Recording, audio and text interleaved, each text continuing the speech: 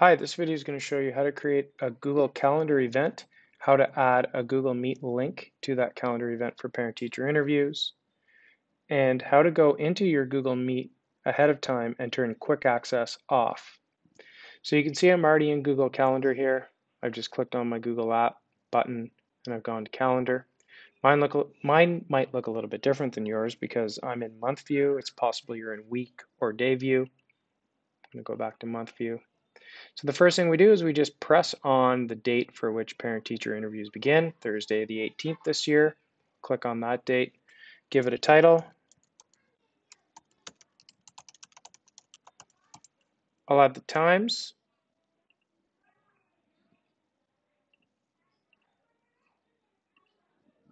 And then I'm going to click the Add Google Meet Video Conferencing button. This adds a Google Meet to the calendar event, and this is the Meet link that would get emailed out to parents who have chosen to meet with you via face-to-face via Google Meet. So we can copy that joining info by pressing this button, and we can paste it into an email to parents or guardians. There's also a little drop-down arrow here where we can kind of select the link and copy it that way and paste it out. Once we've created our calendar event, we're going to click Save, and that gets added to your calendar. So I'm going to go in ahead of time before parent-teacher interviews, and I want to turn quick access off. The reason why I want to turn quick access off in a Google Meet is because with it turned off, those who are joining your Google Meet will be sent to a waiting room, and they will need permission to enter the actual Google Meet with you. Just in case your meetings run a little bit long or you're in a meeting with another parent or guardian, other parents or guardians wishing to join will be forced to wait in a waiting room until you grant them access.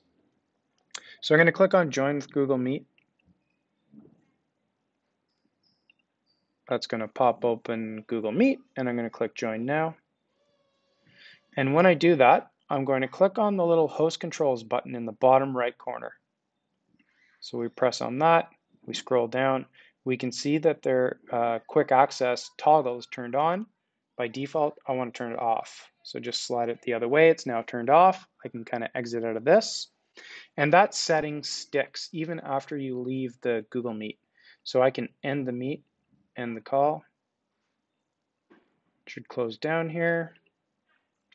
And I can go back into the Google Calendar event. Click on Join with Meet again, just to kind of double check that it's been done. Join now, host controls, and we can see it's still turned off. So this is probably something that you'll want to double check on the day of parent-teacher interviews, that quick access is turned off before interviews start, just to ensure that nobody can you don't have multiple guardians and parents entering the Google Meet at the same time. So with that off, you're going to get a little message that pops up saying allow or deny the next person to come in. So I hope this video showed you how you can add your calendar event with the Google Meet link in Calendar and how to go into the Google Meet and turn quick access off. As always, if you have any questions, please reach out to your TELT-Cs. Thanks for watching.